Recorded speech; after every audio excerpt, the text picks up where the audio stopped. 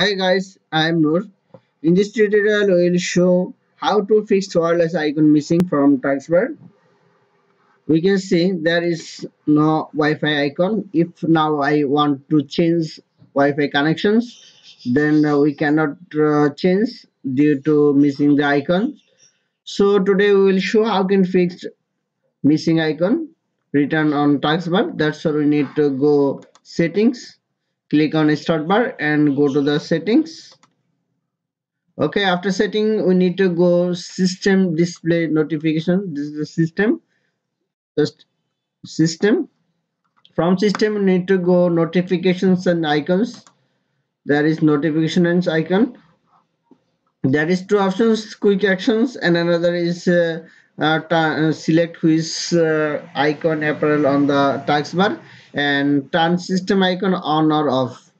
So we first select turn system icon on or off options. Friends, you can see there is clock, volume, network, power, lot of option is there.